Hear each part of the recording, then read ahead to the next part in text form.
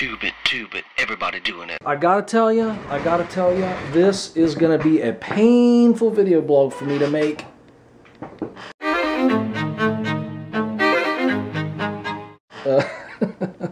Right, I know, lots of my video blogs are painful, but for a different reason. This is gonna be painful because it's a subject I've tried so hard to avoid for so long, and I know that you have come to expect. I have, well, I have committed myself to rigorous honesty and transparency. And part of the mantle that I carry as a video blogger is I will give you everything, and you can experience vicariously what it is like to live as a person who just puts it all out there. You don't have the balls to do it. You might not have the ability to do it. You may lose your job. You may lose your family. You may just not be the kind of person that can deal with conflict. You may not be a fast talker and a quick thinker, and you might feel that you're bullied every time you try to share your opinion in public, or even, or even with your friends and family, and they can just run over you and they make you feel stupid, they make you feel dumb, they bring it up, some little mistake that you made, they'll bring it up for the rest of your lives and humiliate you with it and that kind of thing. And so you just don't say anything. Except, hey, how's the weather? Oh, yeah, man, so, hey, you got a nice car there. How long have you had that? Yeah, does it run good? Yeah, what about the Ohio State Buckeyes, man? Didn't it really suck to see them lose that last game after that big long winning streak? Ha ha ha! And that's it. That's all you fucking get. Because the price that I pay is substantial. However, the rewards are even more substantial.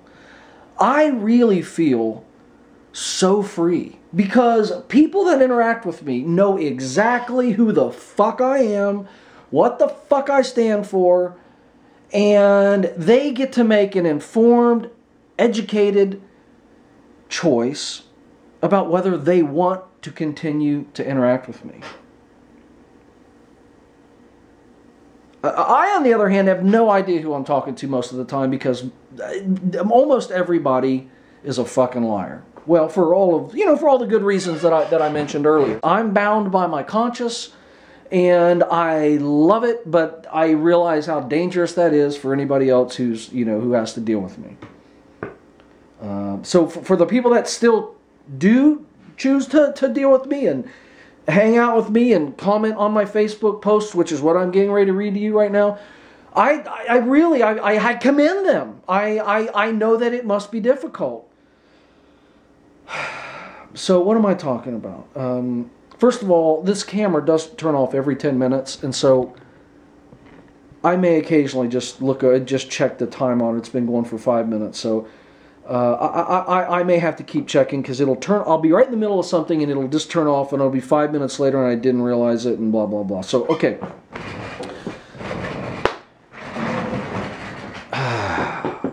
Duck Dynasty. What almost everybody I know thinks that's a hilarious show. I think it's retarded. I don't think it's funny. I don't think they're funny. It's not that I don't like them, you know what I'm saying? Like, if they were my relatives, my friends, my family, I mean, they seem like good enough guys. But because they're kind of public figures, I'm speaking more about them in a public way when I call them dumb, duck fucking blah blah. It's not meant to be personal because they do hold the same views and values as many of the people that I truly love. And this is the problem. Cy, I think that's his name, the older guy, the patriarch of the family, he made some incendiary remarks, basically just sharing his opinion and the opinion of what most people see. Okay, I was raised a fundamentalist Christian in an organization called the United Pentecostal Church. I spoke in tongues. Well, I had an experience of speaking in tongues at 12 years old. I was baptized in the name of Jesus Christ for the remission of my sins, and I had already received the gift of the Holy Ghost. You know, that's Acts 2:38. There you go. But with the evidence of speaking in tongues, I can remember what I said. I said, Sadia Mataya, Sadia Mataya, Sadia Mataya, Sadia Mataya, Sadia Mataya. I repeated it over and over and over after about 45 minutes of people, you know, in my ear and push. But I wanted it. I wanted it so bad because I had to have that, you know, to get to heaven. I'm not saying all Christians believe this. I'm not saying any other. I'm telling you my experience, okay? It was as close to being in a cult, the way people dressed, the way people acted, the way that their lives are so insulated. Not all. I'm talking in generalities here. We didn't have a television in our home. We didn't go to the movies. The pastor of my church was the head of his flock, and you literally couldn't visit other churches without their permission. I mean, it was insane, but at the same time, somehow, my mom and dad, I was raised like this my whole life. I went into gospel music because I thought I was going to be a Christian singer-songwriter.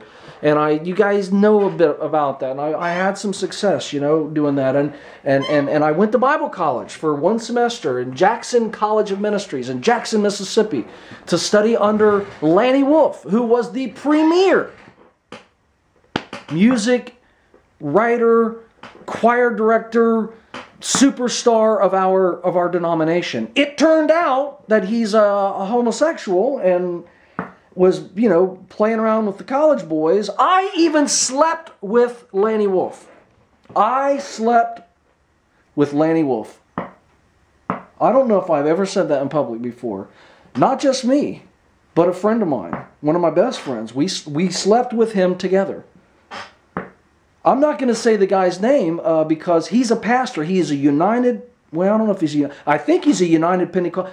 My best friends are ministers. My brother is a Presbyterian minister. My brother used to be a fundamentalist, you know, a UPC person. Now he's a Reformed. I don't know what he's a Christian. His family, they have lots of kids. He's a wonderful, loving, intelligent. He's my hero in so many ways. My wife is a God-fearing woman. My in-laws are God-fearing people. Everybody close to me. I have one atheist friend in my life. One person that I would consider a close friend who is a self-professed atheist. I mean, he doesn't even bother with agnostic. No. I'm a fucking atheist. Other than him, you want to hear about the LANNY WOLFE thing, don't you? He wrote a song called More Than... See, the camera just turned off. LANNY WOLFE wrote a song called More Than Wonderful. It was recorded by Lauren L. Harris and Sandy Patty. It sold like I don't know, 500,000 or 1 million copies. And I was in Bible college. I was he was the freshman class advisor, you know, and I was the president of the freshman class. It was a very small school, very insulated. We had a kick-ass music program though. I mean, it was the blackest, whitest music you've ever heard, and it was all I wanted to do. It was all I wanted to be. I know this is all with the Duck Dynasty and Facebook. I'm getting ready to beg you to follow me on Facebook because I don't want a Facebook fan page. My channel, my video blogging, I'm going for something deeper here. I want you as a Facebook friend on my personal page. I don't want a fucking fan page. I want to keep this real. And I had a long, and I was going to read you some of it, and I may still yet if I can ever get through any of these stories. Because, see, they're going to just open up and they're going to spill out. I went to Jimmy Swaggart Bible College after I slept with LANNY WOLFE and my friend slept with LANNY. It was a threesome. I went to a Jimmy Swaggart Bible College after that.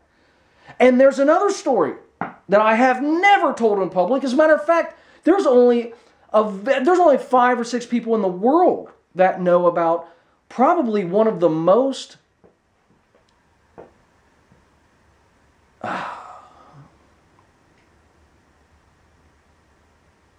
I can't even say it. I can't even tell you the story right now.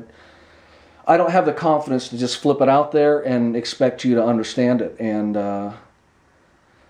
but of course, I'm going to tell it to you. I'm going to give it to you raw, real, and uncut, unedited. I'm going to tell you. I'm just not going to tell you right now. But it's the kind of story, I got kicked out of the Bible college for it.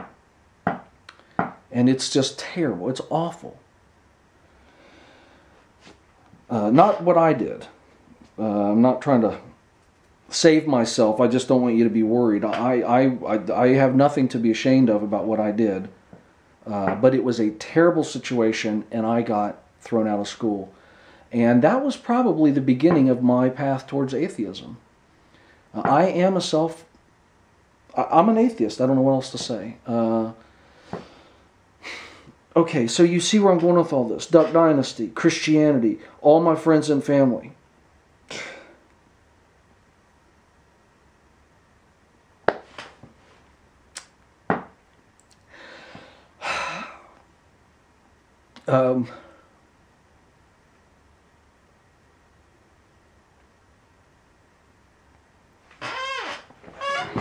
Anyway, so it's painful, and but okay, let me get back to the Lanny Wolfe story. I can't leave you just laying there with that I slept with Lanny Wolfe story. So Lanny Wolfe is married, has kids. He's at our Bible college. He's the man. He's my idol. Because he was living the life I wanted to live. All except for the homosexual part. And nothing against homosexuals. I'm just not gay in any way.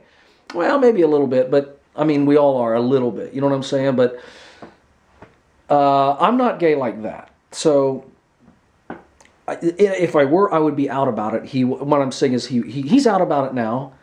And my piano teacher that taught me how to play piano, he's publicly gay. I don't know if I should say his name or not, but maybe I don't even know if I should say Lanny Wolfe is gay. I don't know.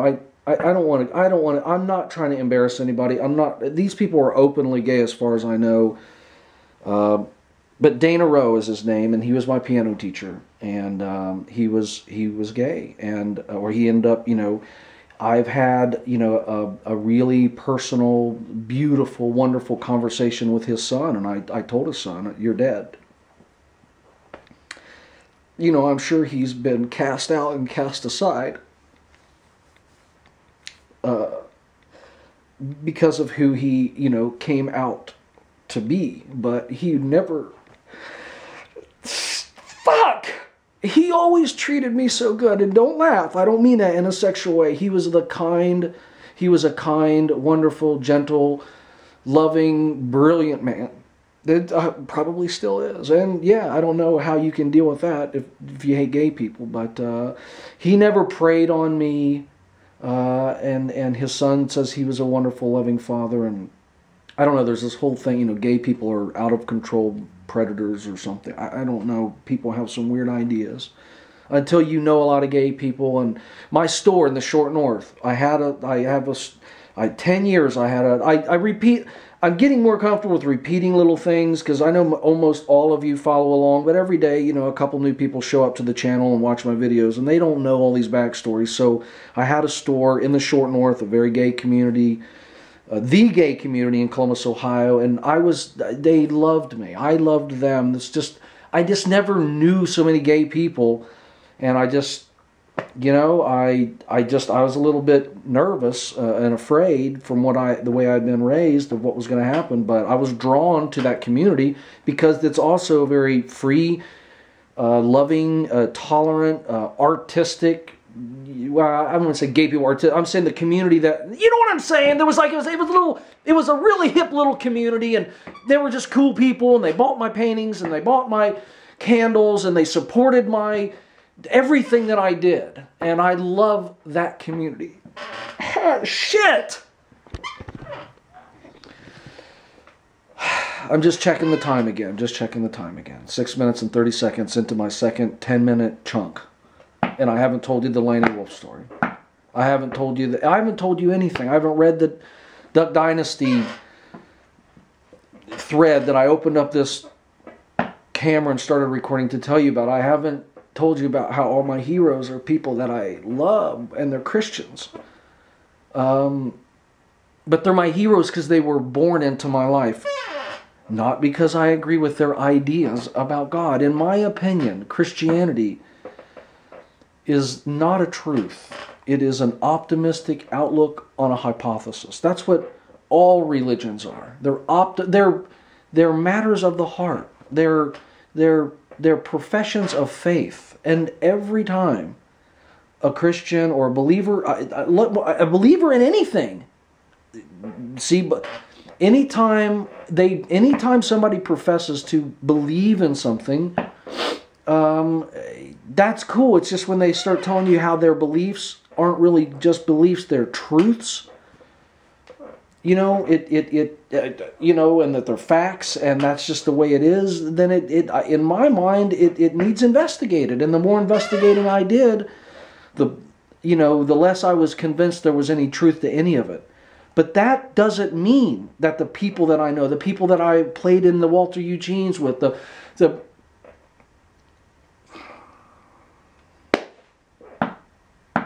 it doesn't mean I don't love them or it's so complicating. It's so the Christians, because it's everybody I know. It's the community I was raised in. Many of those people watch my videos now. And my former pastor, the last pastor that I had, his name is Chris Brown. He pastored a church right here in New Life. He's coming over to my house tomorrow morning. I'm going to take a picture of him in the studio for some project he's working on or something. I love that man.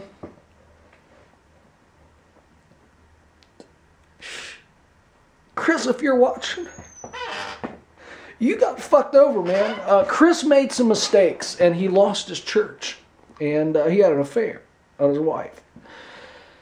And that fucking sucks. And his kids probably hate him for it. And his wife, I know she fucking hates him for it. And he hates himself for it. But it's not God's fault. It's not his. I mean, it's his fault. It's his responsibility, not God, Chris's. And he knows that. And it's just so complicating. People are still commenting on that Facebook thread. I'm telling you, it's epic. It's beautiful. Maybe you should just friend me on Facebook and go fucking find it and read through it yourself, and then I don't have to bore you with it. There were so many points raised. I clearly articulated myself because, when you sit there and you're typing and you're thinking, you have time to, clear it up and make everything make sense. And I still haven't told you the goddamn LANNY WOLFE story. Fuck! 9 minutes and 55 seconds. Watch. It's going to turn off. And it's back on again. The good thing is I know I'm at 20 minutes now. I know this is turning into a television show. Not a video blog. I mean, I'm talking about as far as length of time goes. And see, I've opened the can of worms. This is what happens to me. Because I've never talked about this like this in public. It's like the floodgates, they're just... Okay, the LANNY WOLFE story. So, you know what? I'm gonna tell this story, and I'm not gonna do I'm gonna let you know right now. I'm gonna take a couple minutes with this story because it's pretty good. I think it is.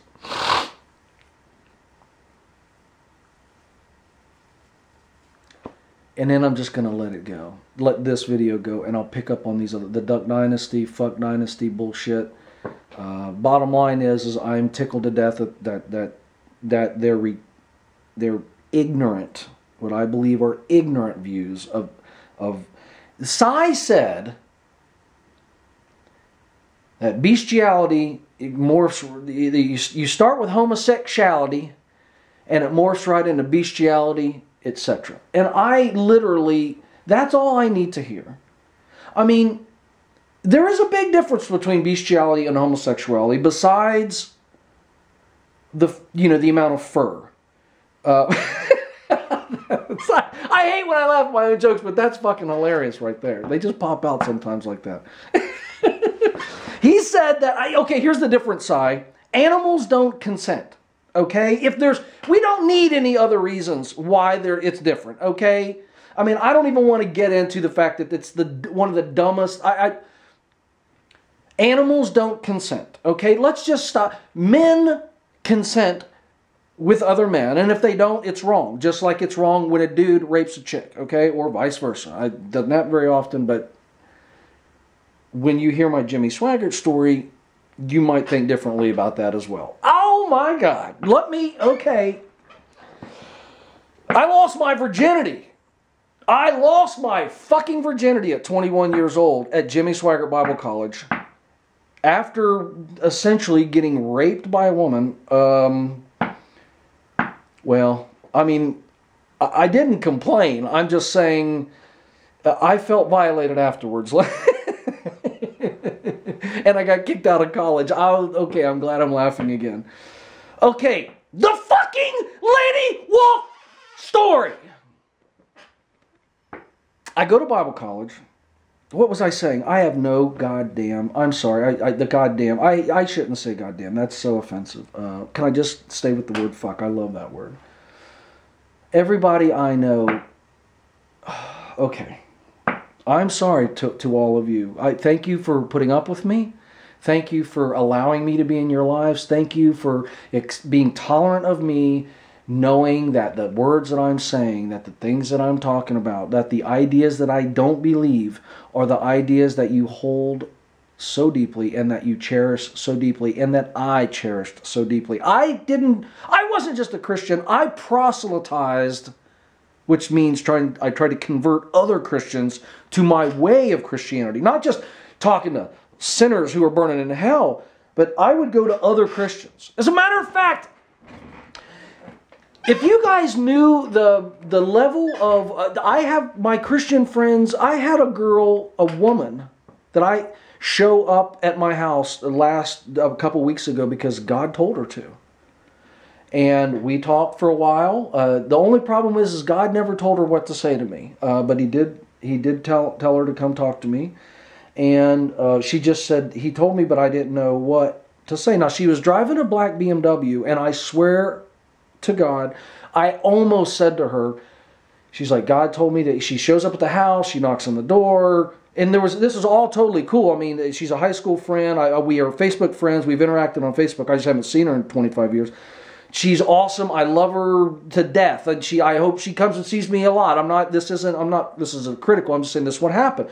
Out of the blue, she shows up. She knocks on the door. Of course, she doesn't know my wife. She doesn't know anybody in my family other than, well, unless she's seen YouTube videos. But the point is, she knocks on the door and says, I'm here to talk to Paul. God told me to. And she's like, well, Paul's working. He's laying tile. So she's like, where is he laying tile? So Andrea calls me. Is it okay if so-and-so comes and sees you? And I'm like, absolutely. So I ask Art, can I take some time off? And Art is a hardcore Christian, and Joe's a hardcore Christian. These guys, they love me no matter what. They're beautiful, wonderful, tolerant people. The people in my life, and I just want to keep saying this again and again and again. I love you guys. My buddy Donovan Hill, my buddy Christopher. There's others, but some of them don't talk to me anymore. But the ones that still do, I love you guys. There's so many. There's so many. I think they either pity me, or I don't know why they still hang around me, but maybe they just like me. Maybe they like my honesty. That's what that's what some of them tell me in secret. Paul, you're kind of, our ideas aren't as far away from each other as you might think, but I can't talk about stuff like you can in a public forum. There's just too much cost. I've rambled the hell out of this video, and I haven't told you the Lanny Wolfe story. Whew. Let me check the time. 6 minutes and 30 seconds into it. So I got 4 minutes to tell you the story. This video is going to go over 30 minutes, and I can't. It'll take me 14 hours to upload, save. I can't go any further. Let me just tell you the story, and I'll continue this stuff later. I have to go back and watch this video and see how many topics I actually brought up, and if there's even time left in my life to go into them all deeply enough for, you know, to make them worth even touching on. So I'm in Bible college. Shit. I'm in Bible college. I don't know anybody, and this guy. Google Lanny Wolfe Trio. I don't even. Can you? And he wrote half the songs that our congregation sang, and you know, he didn't go to my church. I'm saying he was famous in our circles. It's he was living the life I wanted to live. He was the director of music at this is the Bible school that you go to if you want to be somebody in our denomination, and that's where I went. And I left after one semester, but I go in to do a tryout to sing for Lanny, and audition for like a select group of like people that are allowed to do the solo. He just basically wanted to hear me sing. And then I made it into the chorale, is what they called it, the choral group. We traveled, we sang all over the country. But I was in this small little teeny group of people that were that did solos and that kind of thing. I'm not the best singer. I'm not a great singer, but I have a decent voice and I can express myself pretty well. And I don't know. I've had favor in that part of my life. So we go into his office. There's literally, this is strange. We're at the Bible college. We're in, this like administrative building, small building. And there's a line of people, at least, I don't want to say 8, 10 deep outside of his door, of his office. Now I'm getting paranoid about the time. Yeah, it's 9 minutes and 6 seconds. All right, I'm going to start it. I'm going to give you one more segment to tell this non-fucking Lanny Wolfe story. Tube it. Oh, it's 9 minutes and 18 seconds. Okay, well, I'm just going to stop the camera and I'm going to start the next session. Everybody doing it.